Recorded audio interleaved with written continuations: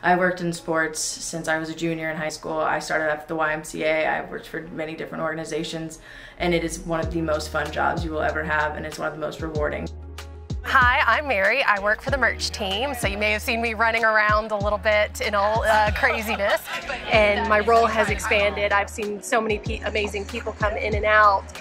It's just been an amazing community. It's not just a work organization, it's a family.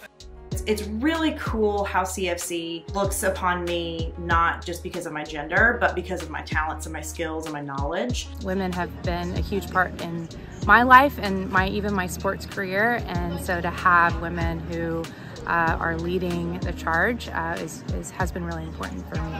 CFC has done a good job of being very inclusive. We are very diverse office-wise, but I think there's still a long way to go with women in sports in general. Women being in important positions is something really important for that. Everyone has different experiences, and if you're cutting out 50% of the group of people that have faced different experiences, you're cutting out 50% of the ideas, 50% of the improvement. I think we can bring a different outlook. Things that might go wrong, things that they didn't think about. Bridging that gap in that knowledge is essential. It's nice to be around a group of people who feel the same way, that don't treat me any different.